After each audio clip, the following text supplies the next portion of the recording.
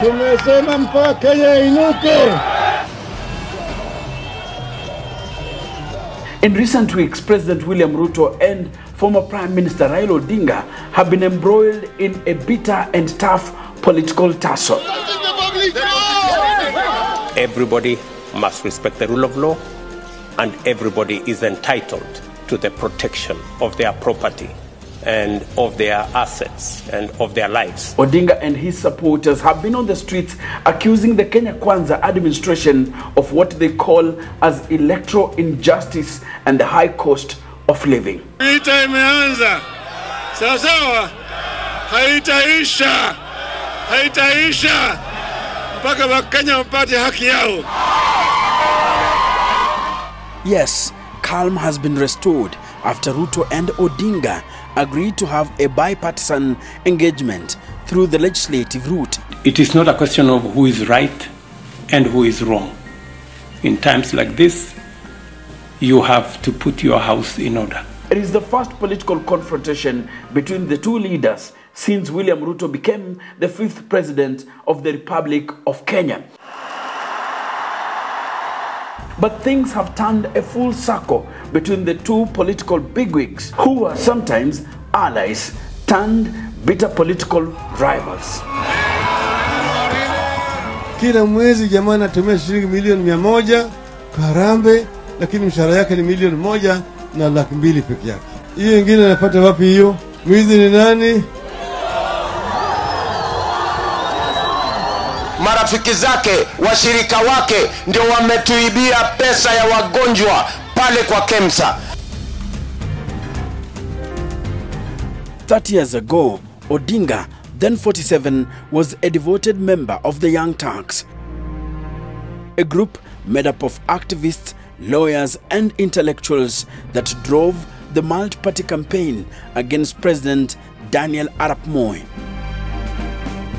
Ruto was then 25 years old. He was still finding his feet in the YK92 movement, an outfit formed to champion Moi's re-election. Assisted by a divided opposition featuring 3 candidates, Kenneth Njindo Matiba of Ford Asili, Mwai Kibaki of DP, All these are the most and Jaramogi Oginga Odinga of Ford Kenya, Moi retained his seat at the helm of the governance structure. While Odinga vied and won the Langata parliamentary seat on the Ford Kenya ticket, Ruto was busy navigating the infight that marred the YK92 movement after the elections. The group was later disbanded by Moi. But William Ruto took the opportunity presented by divisions in YK92 movement to build ties with power brokers in the Moi government like his favorite son, Gideon Moi, Makto, and Moi's business proxy, Joshua Kulei. And so by 1997, Ruto had placed himself ready for his first elective contest. He easily won the Eldoret North parliamentary seat, trouncing Moi's political ally, Ruben Chesire.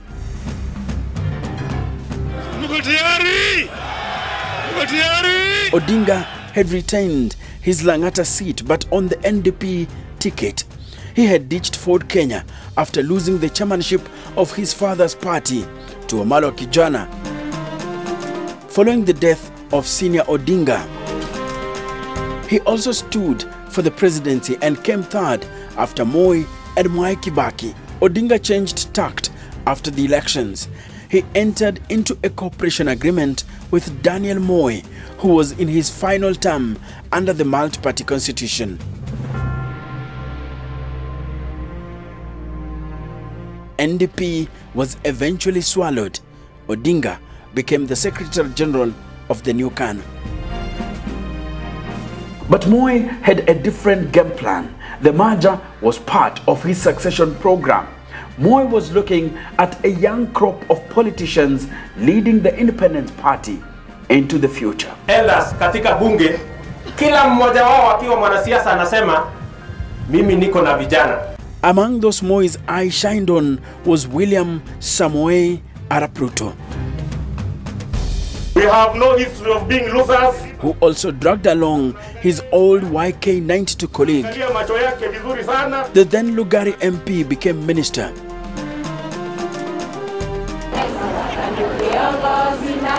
Also in Moi's lineup came Uhuru Kenyatta. He was one of the 4 vice chairmen alongside Noah Katanangala, Kalonzo Musyoka and Musalia Mudavadi. Sean the Door was then Vice President George Saitoti and KANU Secretary General J.J. Kamodho, among others. William Ruto became the Director of Elections. Ahead of the general election, Ruto was to work closely with Odinga, who was now the party Secretary General. But hell broke loose after Moi finally named his successor.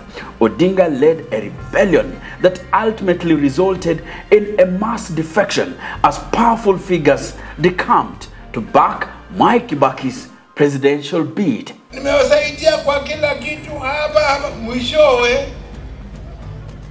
wanaondoka na kunilaumu. Kama mtu alikuwa na wizara, anaendesha wizara fulani, anasema Moi, mimi nilikuwa waziri pale. Itakuwa ni kitendo cha usalata mkubwa kwetu kama viongozi kwenda Kasarani kule tukiwa kama tunajua matokeo ya Kasarani tayari yanajulikana.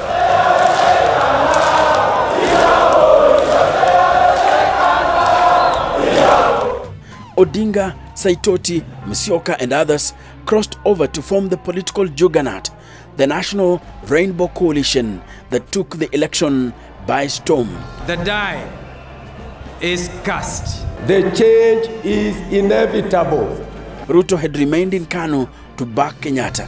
Uhuru will give that change that Kenyans want and are looking for. He is a new person. We want to do the business of our country in a different way.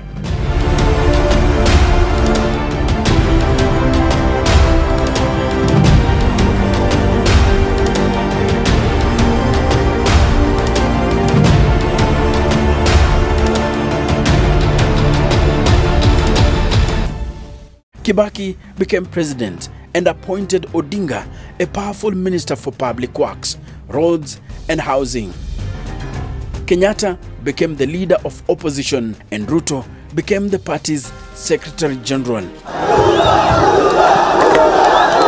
This will be like this. Yes. This will be. The political arena took another twist in 2005. Raila Odinga and other key figures in the Kibaki government teamed up with Kenyatta and Ruto to drive the Orange No campaign, rejecting the Wako draft of the constitution. Wounded by the outcome, President Mwai Kibaki reconstituted his government. Odinga and his cabinet colleagues in the Orange team were dropped. I have directed that the offices of all ministers and all assistant ministers become vacant. Consequently, the occupants of the said offices cease to hold their respective offices with the immediate effect. This ultimately powered the Orange team. It morphed into the Orange Democratic Movement led by Raila Odinga. Ruto and Mudavadi formed part of his key soldiers ahead of the presidential contest. Our country needs a social market economy, which is also christened as the third way. Uhuru Kenyatta retreated and formed an alliance with Kibaki, seeking to inherit the populous Kikuyu voting bloc that will be up for grabs when Kibaki exited.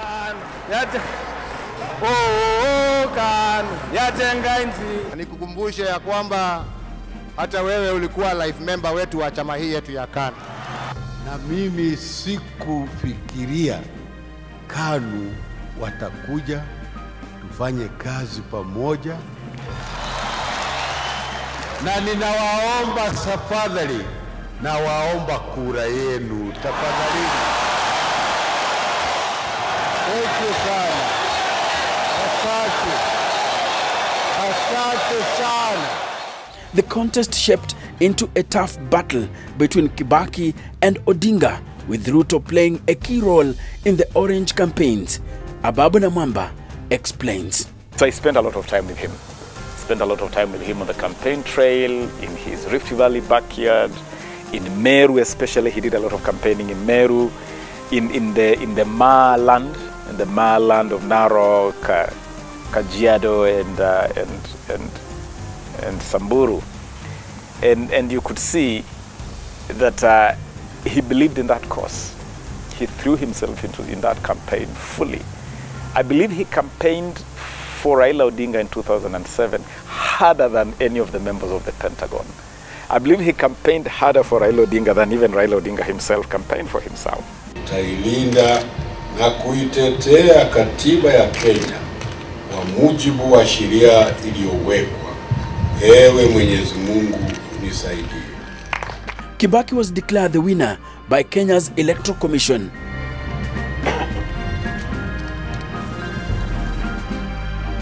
What followed was widespread violence.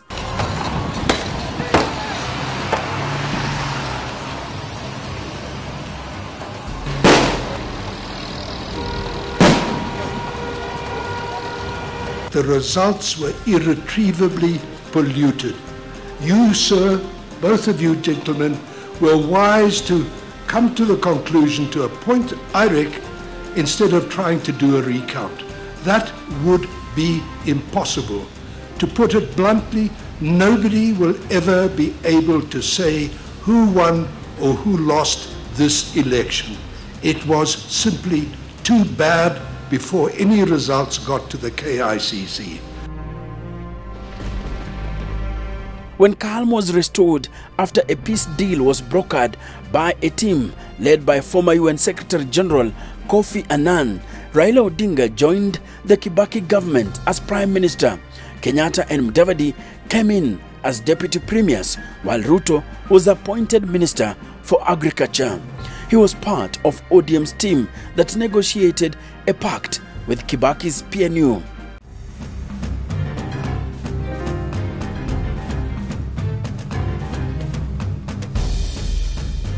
But within a short time, relations between Odinga and Ruto deteriorated. Odinga ignored resentments from Ruto, who wanted to be ODM's number 2, arguing that he had contributed immensely to the Odinga's presidential campaign as compared to Musalia Mudavadi. Then as Prime Minister, Odinga backed the ejection of settlers in the Mau forest, most of whom were from Ruto's Kalenjin community. Wakiingia ndani ya msitu ni kama ile nyani ambaye imeingia kwa shamba ya mahindi.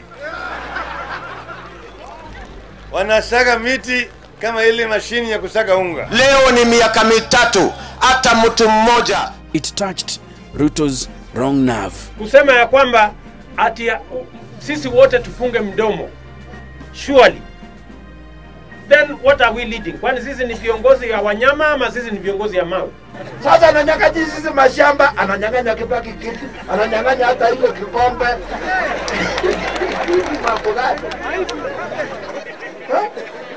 One, Honorable William Ruto, Minister for Agriculture. 2, Honorable Samuel Ongeri, Minister for Education. Then Odinga accused him of corruption in the Ministry of Agriculture, suspending him from his position.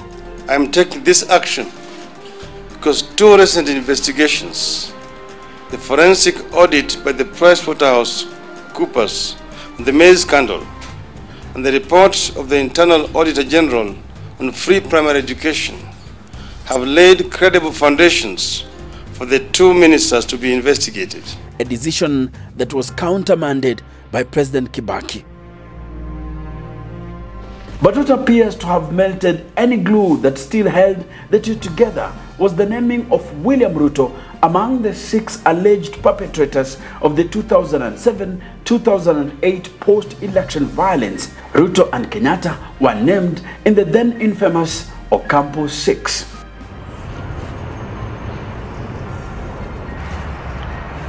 Initially, Odinga had supported Ruto, insisting that he was a victim rather than a perpetrator. But he would later change his stance, supporting the ICC cases against Ruto and Kenyatta, who were viewed as his biggest challengers as far as the 2013 presidential election was concerned.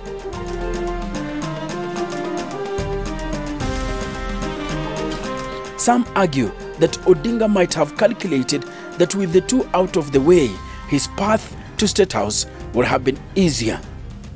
But if true, then his calculations were utterly wrong, as it was to be proved later. Sasa rais na makamu wake wabadilishane kufia, ikiwa ni ishara ya kwamba tutafanya kazi pamoja. The ICC problem will become a unifying factor for the Ruto pair. Tushikane mikono tuseme amani. Tushikane mikono tuseme ya kwamba tuatafuta ya kwamba kila Mkenya baada ya miaka 5 atajivunia taifa lake. Haya ndugu yangu.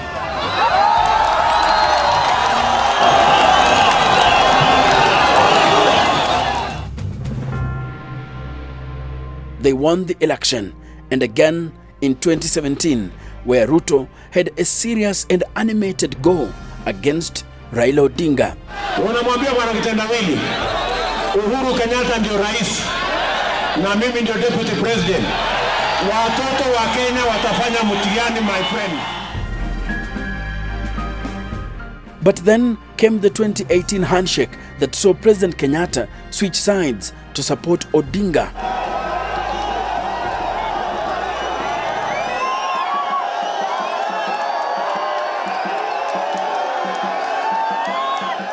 Na sisi kwa kanuni moja tumesema ya kwamba tunataka candidate ambaye atasimama uchaguzi na kugombania kiti ya urais mwezi wa August, na kwa kauli moja tumeamua ya kwamba huyo si mwingine isipokuwa Raila Odinga.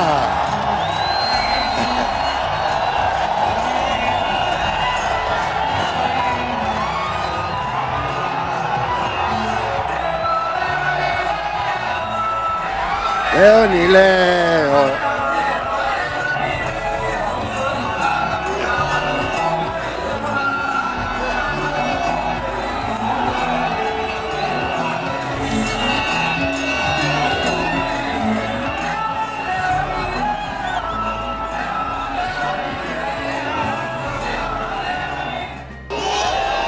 Today I repeat the same declaration. Let my people go. Free them from bondage of thieves. Free them from the bondage of liars. And free them from the chain links of corruption.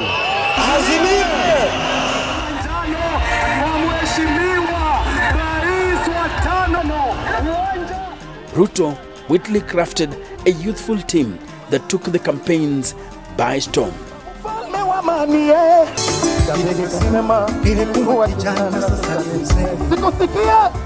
We will overcome. Enough is enough, and freedom is coming. On Tuesday, the people of Kenya will prevail over the deep state. The people of Kenya will prevail over the system, and we are going to have a nation that leaves no Kenyan behind. Well, as per the pronouncement of the Independent Electoral and Boundaries Commission and the expression of the Supreme Court of Kenya, Ruto will triumph over Raila Odinga in what is seen as a historical victory. For the first time in the history of Kenya, a vice or deputy president was taking over after winning a presidential election. My name is Enock Sikolia, and this is the Kenyan Historian.